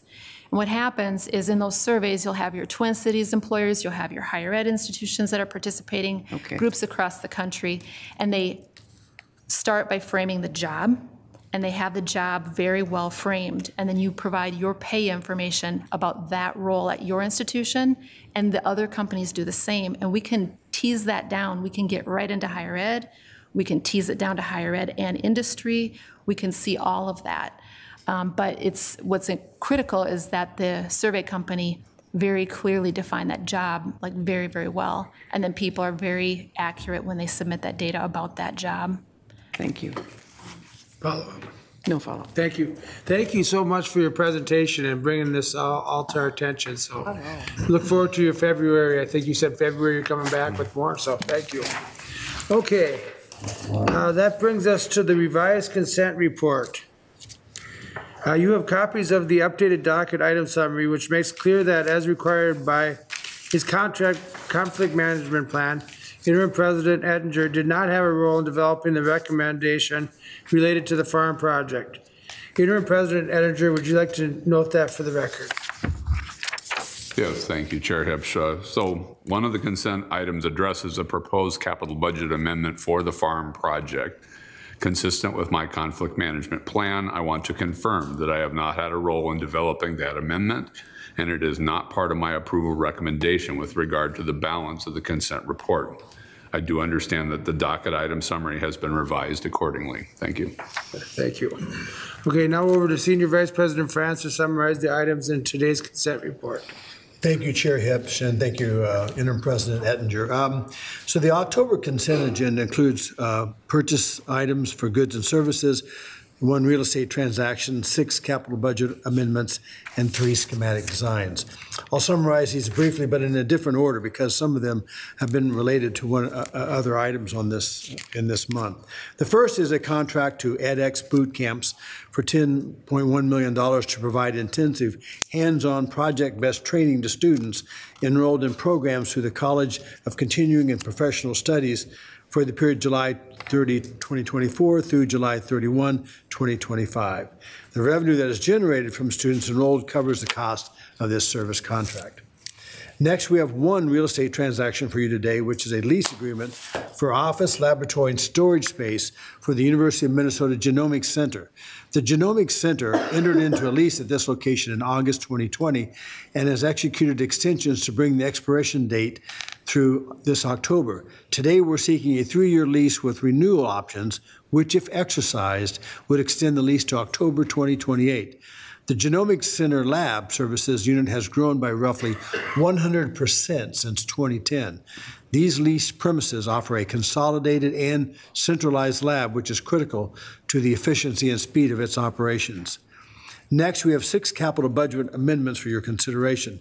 These are for projects that were not ready for inclusion in our annual capital improvement budget this last spring. You'll note that your docket information system says June 2022, which it should actually say is June 2023. The amendments are for the Carlson School of Management building revitalization, the 3rd and final phase of HVAC replacement work in Middlebrook Hall, replacement of the existing cart and tunnel washer equipment to support research operations in the molecular and cellular biology building, renovation of space to support a new MRI for dental imaging in Moose Tower, and renovations to relocate and replace the outdated temporal bone lab in the Phillips Wagenstein building. This lab is where residents, fellows, audiologists, and other medical professionals practice surgical procedures, hearing aid fittings, and other necessary skills that prepare them for practice. And finally, pre-design work for the Farm Research Project complex in Mower County. And as noted by Interim President Ettinger, he has recused himself from these discussions and decisions related to farm. But as we also mentioned, this also, as discussed in September, this is an example of where we are proposing to use the proceeds from the Umore Park Legacy Fund to fund this pre-design work. Finally, we have some schematic designs for 3 of the capital budget amendments or projects that I just mentioned: the Carlsville School of Management Building Revitalization Project, the work to support the new MRI for dentistry, and updates to the temporal bone lab. And that concludes my remarks to consent report, Mr. Chair. Thank you, Vice President Franz. Before I invite a motion to approve the consent report, you are welcome to ask questions, make comments, or ask for an item to be separated out from the report to be voted on separately. Are there any questions, comments, or requests to separate an item out? Okay, hearing none. Is there a motion to approve on the behalf of the board the consent report? Is there a second? Second. Is there any further discussion? All in favor say aye. Aye. All opposed say no. Motion is approved.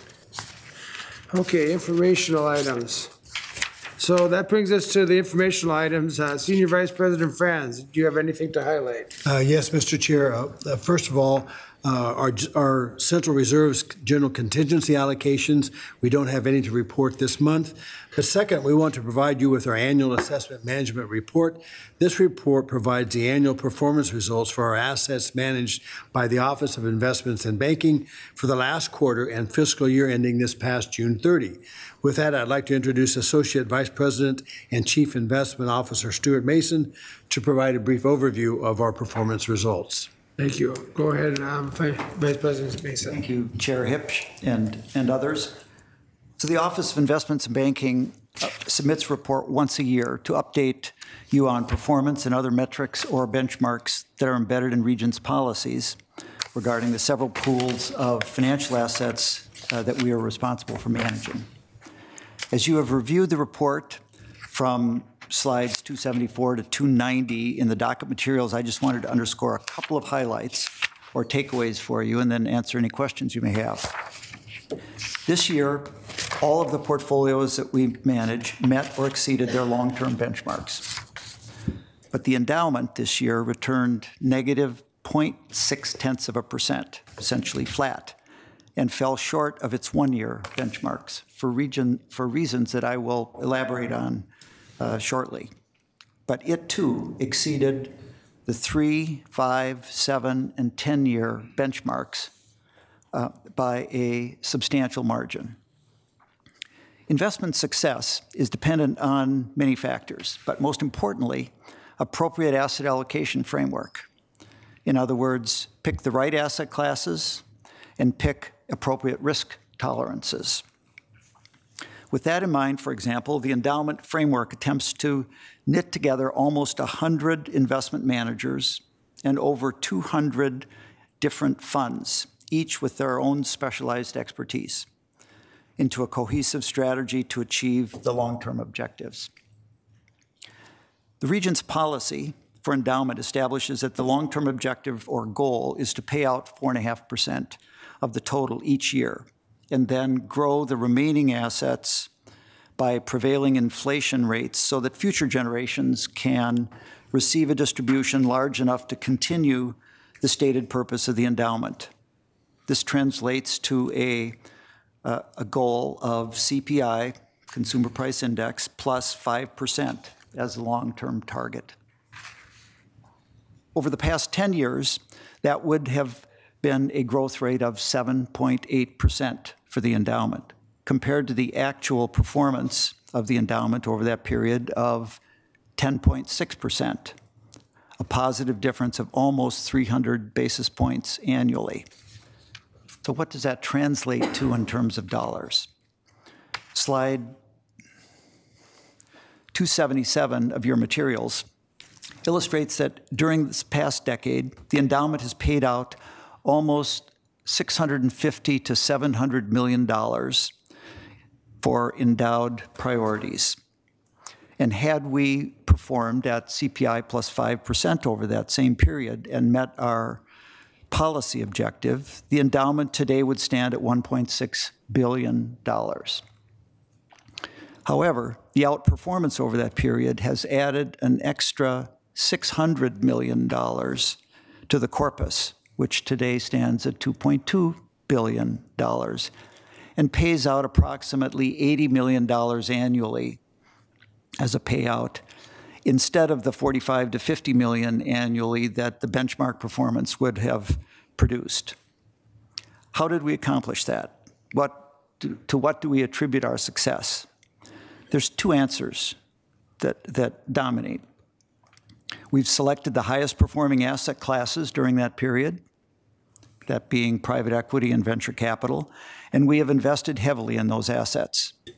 And secondly, we have selected very high-performing managers to execute those strategies.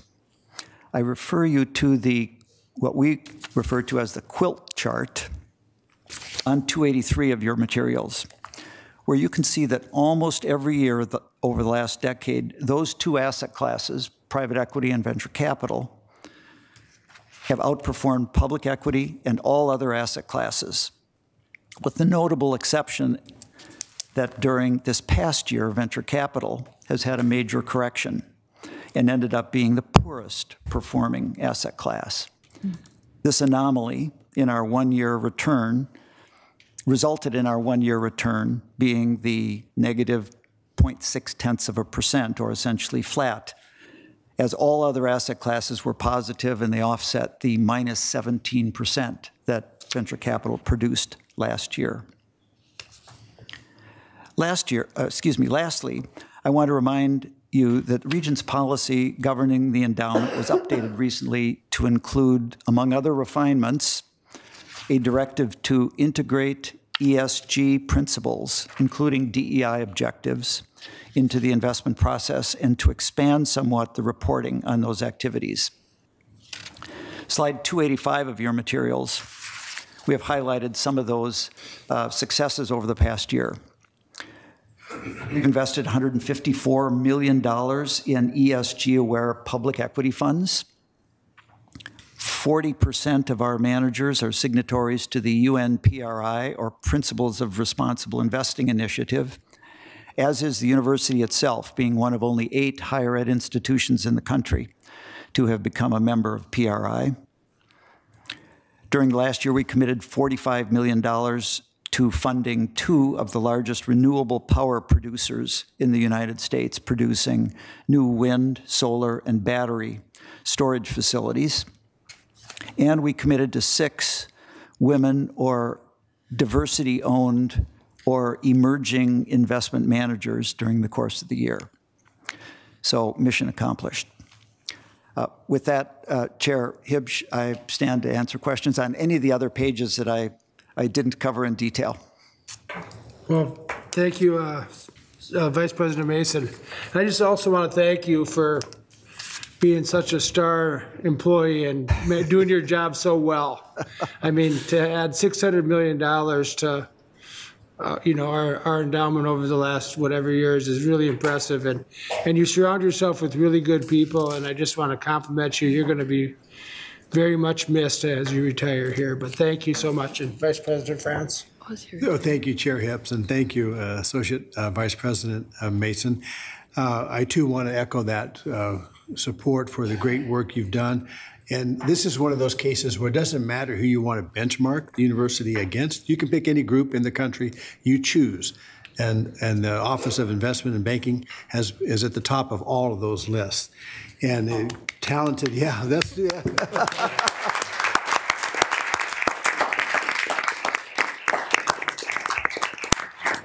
It takes a village. I know, no, that's my next comment. I knew you'd say that because you're very supportive of the team of the Office of Investment and Banking, and they deserve a lot of the credit for supporting you and doing the due diligence that's required. I mean, it's always difficult. You have a lot of options and decisions to make, and I know you use a great team approach to doing that, which requires a strong team over there, and you've developed that team. And as Chair Hipsch said, we are so thankful for your leadership and the role you've played in helping this institution help fund the very reason we're here, for teaching and research and service. Thank you. Thank you. Are there any questions for Vice President Mason? I would just say, if he used me as a peer group, the numbers would look even better.